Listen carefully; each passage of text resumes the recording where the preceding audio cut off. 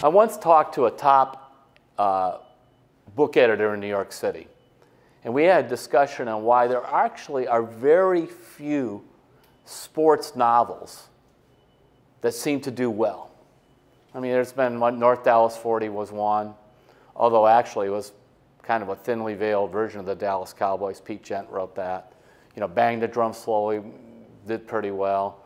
You know, there's a couple others. Blue Chips was kind of an interesting movie in that. But for the most part, sports has not spawned a ton of really great fiction. And he said to me that it's because sports is too weird in real life.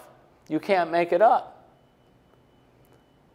Which brings us to the Browns game this week in Cincinnati. I want to know who, when the season opened, I'm talking about this season, 2018, would have thought after 10 games, Gregg-Williams would be the head coach, Freddie-Kitchens, most of us didn't even know his name, would be calling the plays, Todd-Haley would have been fired over, quote, internal discord, and Hue Jackson would have been fired, but most of us probably would have guessed that, but we would have been thinking Haley was going to take over. And on top of it all, okay, here we are, game number 11. The Browns play in Cincinnati, where Hue Jackson's on the staff with Marvin Lewis. Hue. And of course, Hue went around giving his I'm still a great coach media tour for quite a while. It's like, and every time he talked, it was like, made my head want to explode. Nobody's going to say that Hue Jackson was given a wealth of talent or whatever. But I'm just going to throw this number out. 2, 10, and 1. 2, 10, and 1. 2 victories, 10 losses, 1 tie, games decided by 3 or fewer points. 2, 10, and 1.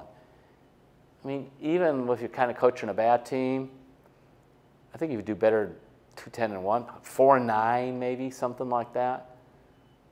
So on the surface, I looked at Hue Jackson, and it's like, and I didn't even see anybody asking, well, Hue, what about losing all these close games? Isn't any of that on you?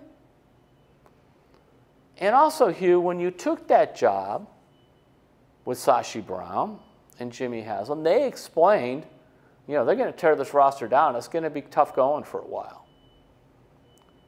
So, you know, you look at that, and then finally, I think the most revealing part of what came after Hue Jackson was fired, you know, one was the eternal discord. You know, Hue had a lot of that, be it with Sashi Brown, then later with Todd-Haley.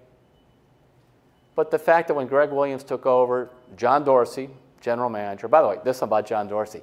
He's been in the NFL for 26 years. 19 of those years, the different teams he's been with went to the playoffs. Think about that. Well, we're talking 2, 10, and 1.